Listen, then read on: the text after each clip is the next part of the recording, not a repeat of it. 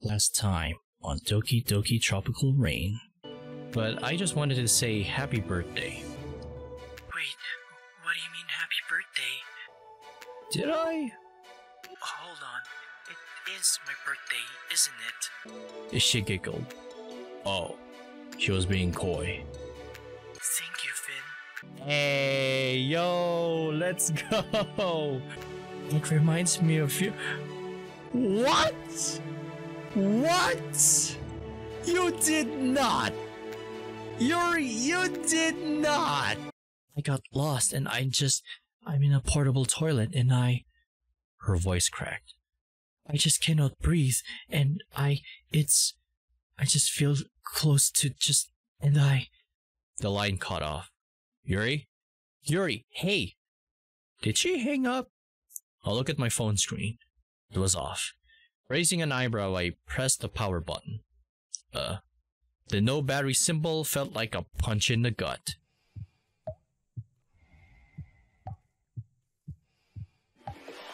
Well, shit. She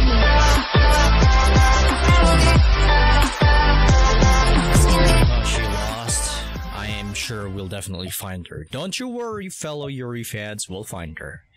Yuri cried out. He hung up. She wailed and her tears flowed freely. He hung up.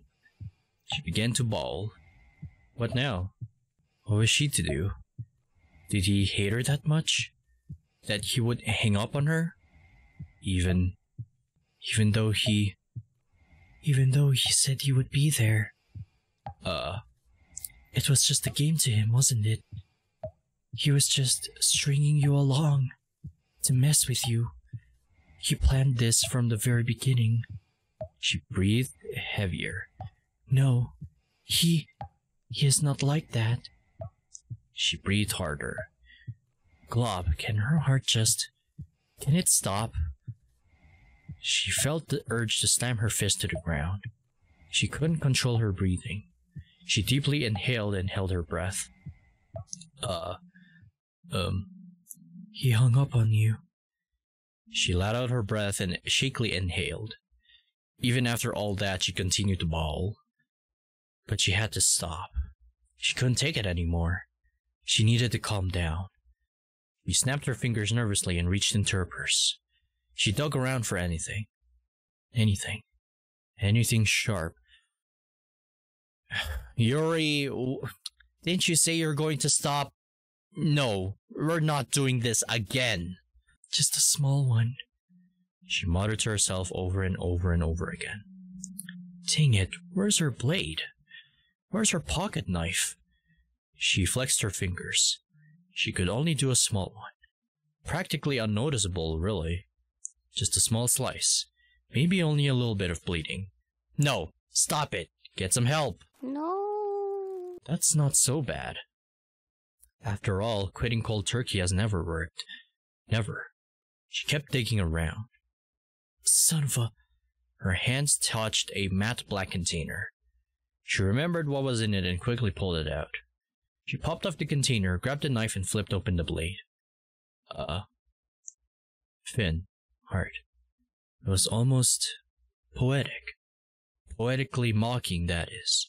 She exhaled deeply, trying to clear her head. It was shaky, and the hot tears still rolled down her cheeks. Just a small one. He won't even know. Even if he did, though, he probably wouldn't care. She winced. She pulled back her sleeve and touched the blade to a clean spot. It was near her wrist vein.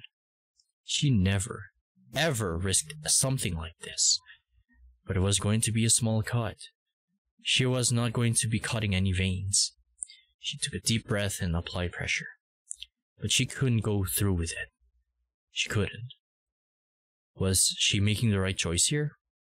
Even if it was a small cut, she was still... He hung up. Maybe he's coming. He hung up. Yes, but... Almost against her will, she applied more pressure.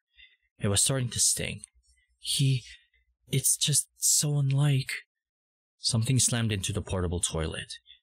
Everything rocked and she jumped, scared out of her mind. She stood up quickly and dropped the knife, feeling immense pain. Liquid started to plink-plonk down onto the plastic floor. Looking at the amount of blood, she felt herself get woozy again.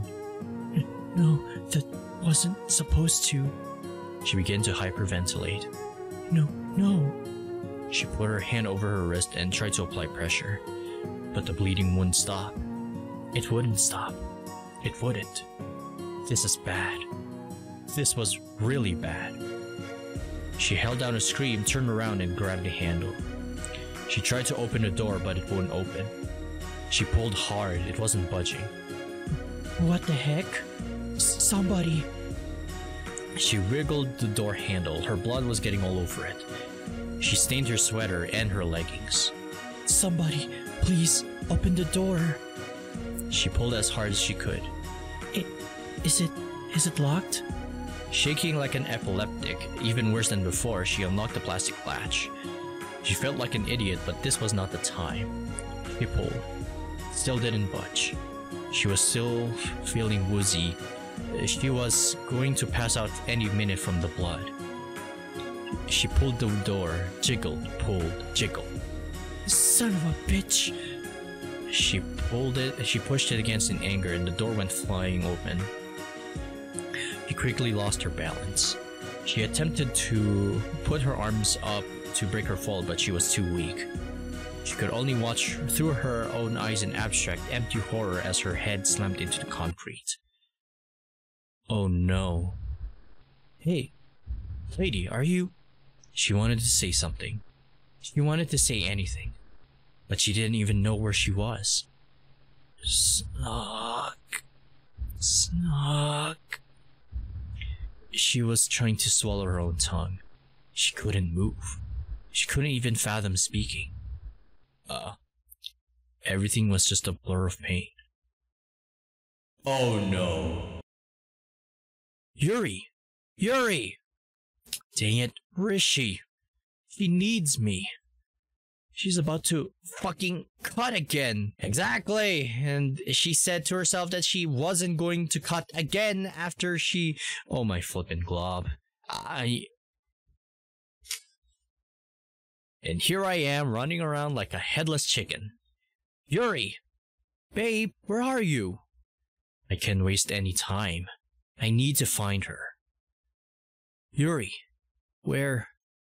I was wheezy, completely out of breath. Even as I slowly got more in shape, one thing I never changed was the fact that I was not a good runner. But I didn't care. Yuri needed the fucking flash right now! Or Sonic, because you gotta go fast, boy. Quick, tie this around her elbow. It'll hold off the bleeding until the paramedics arrive. Whoa, what? Is someone hurt? Slowing down, I noticed a bunch of people crowded around a porta potty. Who got hurt? Small thing in the back of my mind said it was Yuri. That I had been too late. But I didn't want to consider that. That was the worst case scenario. I need to check.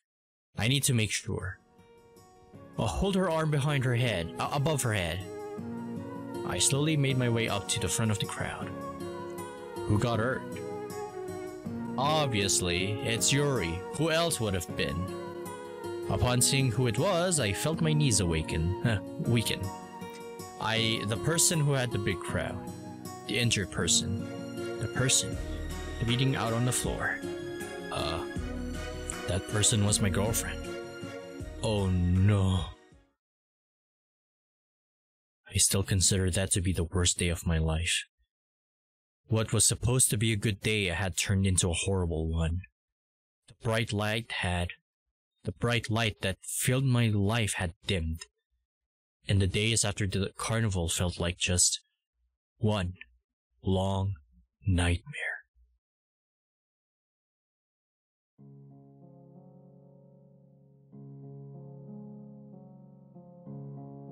What? Why are we in a cemetery? And also the tropical rain from the I believe this is the main theme played on the main menu, but still, damn, what did Yuri just? No, that's impossible. It was stained with tears, but I could still read it. Finn, I want you to have this. You seem to really like it, if your compliments were anything to go off of. So I hope you like it. Yuri. I clenched my fists. Dang it. I wiped my eyes and walked up to a headstone. I looked at the epitaph. I couldn't make it out, but I chalked that up to my eyes being clouded by tears. The name was clear as day though. Yuri. Her last name wasn't written, and frankly, that got me slightly pissed off. But I didn't have the energy to fuss. I set down some flowers and a copy of the poem I wrote for the festival. I'm not sure if she liked it, but it was the thought that counted, right? I folded up Yuri's poem and put it in my pocket. Afterwards, I reached into my other pocket and pulled out a quarter. I set it on top of the stone, feeling the cold surface on my fingertips. The metal clink was the only sound heard for miles. It's a ghost town. I chuckled. I know. I'm an idiot. My smile faded. I just wish you had the courage to tell me that I was. Another tear. I'll miss you, babe. Kissed the air and closed my eyes. Everything went dark shortly after. Chapter 10. I'm sorry. What? My eyes slowly opened. The sterile scent and look of a hotel. This isn't a hotel, dummy. And a look of a hospital invaded my senses. Ugh. But thank God. I wiped my eyes. Was that just a dream or a nightmare? I'm pretty sure that was a nightmare because, of course, I'm sure Yuri didn't just die from all that like cheese. It was just a dream. Hey! Mod! You got me. You nearly got me, but holy freaking dang, I was about to cry out tears here, but man. I've been bamboozled. I sighed and looked at the notebook I still held in my hand. There was the start of a poem there. Lost. I am lost without your voice. I'm lost without your touch. I'm lost without your feeling. I'm lost. I tore out the page, crumpled it, and tossed it into a nearby trash can. I missed, obviously, so I frowned and stood up. That may have been a dream just then, but nothing else was. I really did find Yuri laying on the ground at the carnival. She really did nearly die, and worst of all, they won't let me see her. She's been terribly hurt, and not sure how bad, and they won't even let me in. They say it's immediately family only. Bull. I am her immediate family. Exactly. That is just completely bullshit. She's the love of my life. Surely that counts for something. But I can't put up a fight. I picked up the piece of paper and threw it away. I'm in a hospital. This is the exact wrong place to start flipping out. So I asked myself, what the heck am I supposed to do? Just sit around? Sit around jerking myself off while I wait to know whether or not my girlfriend has to have her arm amputated? Or how many more surgeries she's going to be undergoing? I kicked my chair before I sat down. This is torture. The girl have all come to visit, but they were all shunned by the doctors too. While it was nice to have them here, they were all very loving and supportive. They eventually had to go home. They all have parents, and so they all have curfews. But I promised I would tell them when we can visit Yuri. But all that Jack brings us back to square one. Killing time. Please, just give me some good news. Hopefully. Hey Yuri, I brought something you might like. I pulled out some tea packets from my backpack and 2 red solo cups. We're going to have to drink it cold, but hopefully that's not too gross. I filled the cups with water from the sink, opened the packages, and put the bags in. I grabbed a plastic spoon and stirred it a bit. Sugar? I asked. When I heard nothing back, I sighed. What am I doing? I poured out one of the cups and chucked both bags. I sat down next to Yuri's bedside and took a sip of my gross tea water. I massaged my nose and pulled out another thing I had brought with me. 2 needles and some yarn. After a deep breath, I began to carefully knit. It was going to be a scarf. Something for Yuri to wear when she's fully recovered. To return the favor, I guess. From when she knit me this sweater. One that I rubbed the material on my sweater and my vision clouded up again. For what felt like the millionth time in only a few days. Dang it, come on. I rubbed my eyes fruitlessly. No more crying, dang it. I needed to be strong, but I also needed a way to distract myself. The knitting needles and the tea were supposed to do that, but the tea is cold and I can't knit. I dropped the needles on the floor and held my head in my hands. Afterwards, I began to cry. Major head trauma, they said, along with severe loss of blood. They say it in a more scientific terms than that, but that was the general gist. The doctor said it was a miracle she was able to get here in time. A minute more and she would have been toast. She needed a lot done and fast. The most recent one was nearly the surgery Yuri had undergone. But according to the doctor, it was the final one. She would be fine.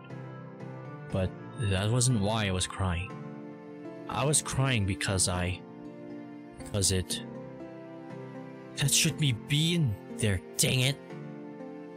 I clenched my fist and practically wailed. I should be suffering, not you. Yeah, I felt terrible. I was happy to have heard the news of her living, but all it did was enforce more bad thoughts into my head. Her living even being called into question was quite the reality check. This was a real problem. One I couldn't solve. I felt so helpless. I should have been able to solve it, but I couldn't. And I didn't. I should have charged my phone. I should have gotten a new one. Fuck, I'm sorry. I'm sorry I'm such a failure. All you've been is such a sweetheart. You've been so perfect to me. She was everything I hoped for. She was the love of my life, plain and simple. Never once I questioned the relationship we had. But how many times has she, face it, Finn, you're a loser. You're not a knight in shining armor. You're not cool. You're not handsome. You're just some dumb kid. In an effort to make yourself cool, you replicate the hair of someone who is cool. But it doesn't work. Why would it?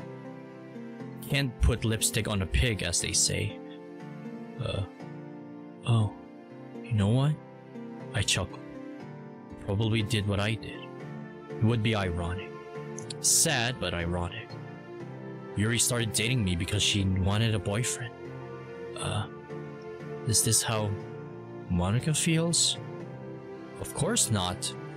And Yuri didn't want a boyfriend because this is, again, all part of a commitment that you want to love each other. That's what a relationship is all about. Sure feels terrible. I grabbed Yuri's hand. Cold. I love you. You shouldn't love me back. I couldn't help you. I couldn't shoulder your burdens. What kind of boyfriend? Hello? Oh my gosh, Yuri! Oh, a female voice spoke and rushed to Yuri, completely ignoring me. Oh, it's a female voice? Excuse me? I asked and she turned to me. Oh. I can't tell if you're Yuri's twin sister or something like that. Okay. Whoa. Who are you? Yuka? Okay. Her name is Yuka. Do you know Yuri? I'm her boyfriend. Are you her, No, I am not her mother. It's just her aunt and legal guardian. Oh, so this is her aunt that she's been going on business trips. I shouldn't call her me surprised because again, it's just a repaint or reskin rather, and well, reskin and repaint. Still, same thing, but okay. But I'm told I have her eyes. She certainly did. I smiled briefly. She inhaled. Do you know when she's going to wake up? I heard what happened to her. Something about a suicide attempt? I winced. Oh gosh. She didn't try to kill herself. I know that. She wouldn't. Oh, thank goodness. But I know that she's sustained a pretty bad cut to her left wrist artery, along with a pretty severe head injury. The doctors say it's a very low chance that she doesn't need physical therapy. I sounded like a robot. Oh, baby. She leaned over and gave Yuri a kiss on the forehead. I watched as the blue-haired woman inspected Yuri, from her scarred arms to her bandaged head. She sniffled. Sorry, She spoke up, catching my attention. I see her like my daughter, you know. She wiped her eyes and turned to me. I mean, as soon as I heard my niece was in the hospital, I dropped everything to catch a flight back here. I'm horrifically jet-lagged, but that's besides the point. It's good that she has someone like you. Why's that? She, told me about her parents. Oh, yes. Well, I'm glad she was close enough to you to tell you about that. I exhaled. Yeah, well, look where that got her. What? Don't worry about it.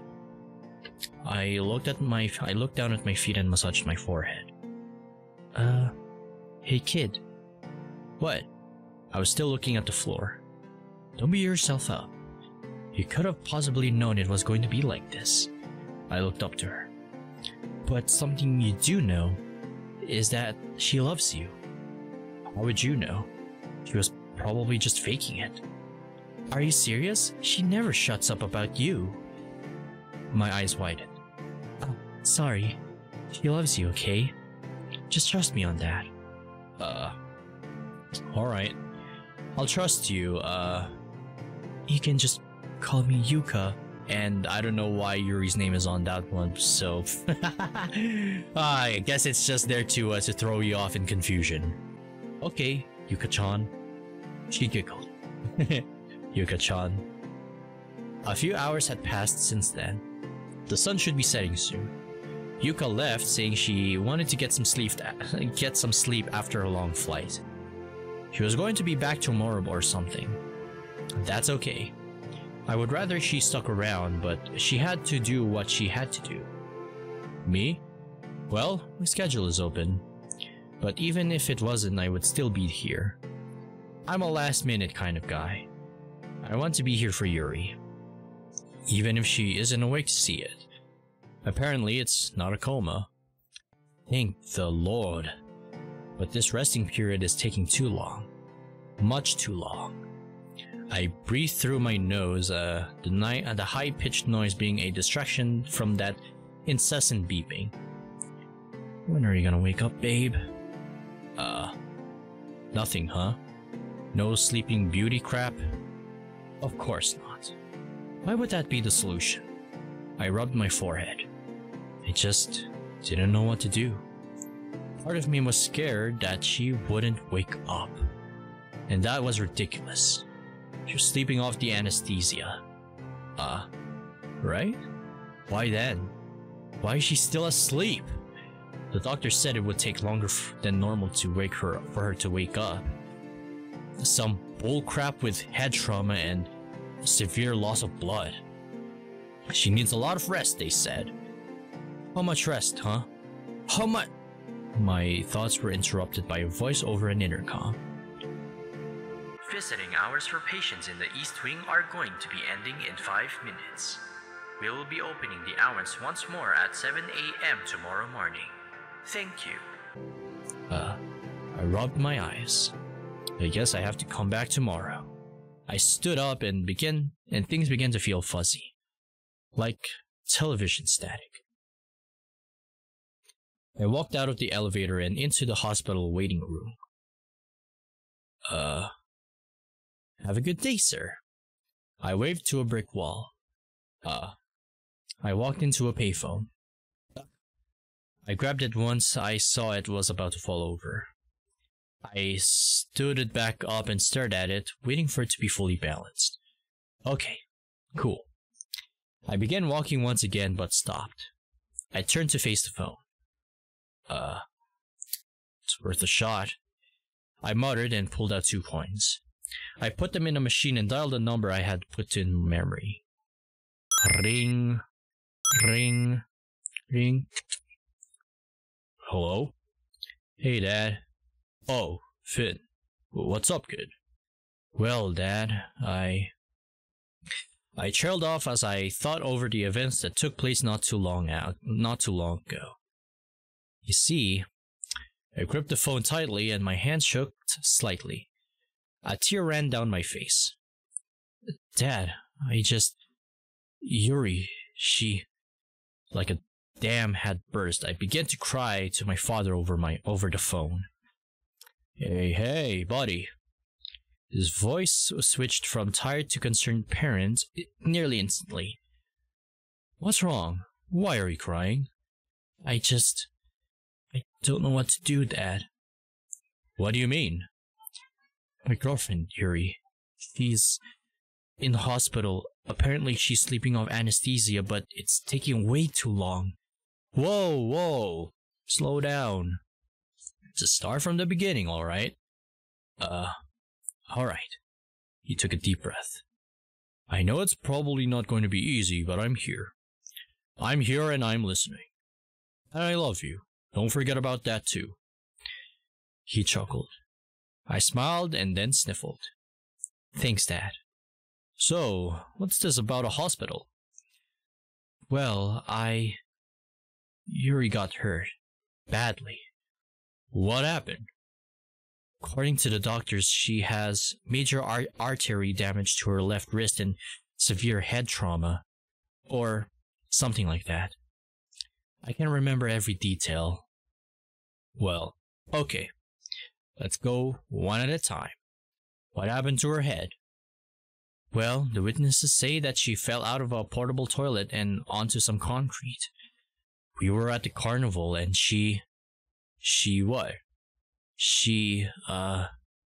I sniffled. She tried to call me, Dad. I said I would be there for her. She told me she was close. And my phone, Wait, close to what? Close to cutting herself, Dad. I looked around. All attention was drawn to me. Sorry. I waved my hand and turned away. I didn't want to look at them. Excuse me? Cutting herself? Yuri. Dang it. Promise this stays between me and you? Cross my heart. Okay. Yuri. I lowered her voice. She suffers from some pretty severe self-harm tendencies. Whoa, that's pretty heavy, boy. Yeah, right? I snorted, but it hurt more than anything. So, I'm guessing that's what happened with her left wrist? I exhaled deeply. Yeah. The working theory is that she caught herself too deep in that bathroom, got weak, and fell out, hitting her head. And I just go back to what I said earlier. She tried to call me before she cut. I said I would be there for her, and I wasn't. I just wasn't. You weren't there for her when she was about to cut herself? Look, sometimes you can be a knucklehead, but that's unlike you. So what happened? Did she do it anyway, and you tried your best, but her issues were just that severe? Well, my phone, it died. My voice cracked. Your phone died? What, while you were talking to her? Or did you not get any kind of call because it was dead? It died while I was talking to her. Yeesh. But wait. Do you feel guilty about what happened? Well, of course. If I had just charged my phone more, it wouldn't have happened. I had an alarm set and I was supposed to wake up early, but I put my phone in a broken socket. My phone would have been able to charge more and You shut the heck up. My mouth shut tight. You shut the heck up right now. Your phone died, and that's why you feel guilty. Because your phone died in an opportune time, you round it back and blame it on you for not charging it enough? How stupid can you be? No, I'm talking. Look, you can be a little ridiculous sometimes, but I think this takes the cake. Look, I know I'm your dad, and I shouldn't be saying that, but you needed to hear it. He audibly sighed. None of what happened is your fault, okay? None of it. You're just a kid. You shouldn't have to deal with someone else's issues. Even if you love her, all of that self-harm stuff is for some doctor. Not for some, 15-year-old kid? Dad, I'm almost 18. I know, goober. Which is why you need to learn that you're too old for this crap. Don't play the blame game. Talk to her. Get her some real help. If she doesn't want to, then you need to decide whether or not dating this girl is going to be fruitful. You can love her, but a relationship is a two-way street. The fact that you felt all of that about her situation just shows how much you care. Well, how much does he care? Does she care? A lot, I would hope. Well, you're just going to see it. You're just going to have to see it for yourself. I'm sure she loves you too, but you need to make sure you both love yourselves. You can't rely on other people all the time, you know? Yeah, I hear you. You get me? I get you. You need anything else? I thought of this over. No, I think I'm good. I smiled softly. Good. I love you, boy. I love you too. Bye-bye. Bye-bye. I put the phone back on the box, hanging up the call. I sighed, but I smiled wider. Love you, Dad. It's always good to have a father figure, and of course, a father to help you out on situations like this, so I'm glad that helped. Thanks, Dad.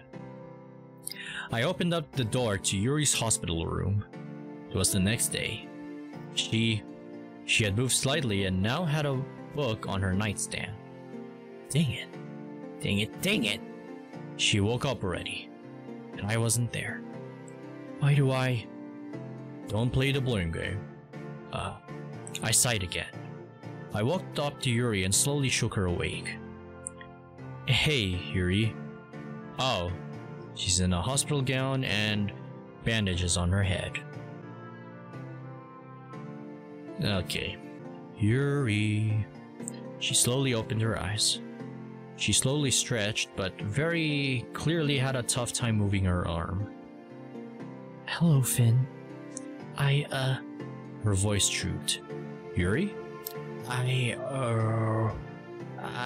am glad you're here. What the heck was that? Well, of course. I'm glad you're okay. Thank the maker. Oh my. Okay. We're fine, fellow Yuri fans. We're fine. Yuri lovers too. Okay. Just gonna calm down and see how this goes in the next one. Hoo boy. We're alright, Yuri.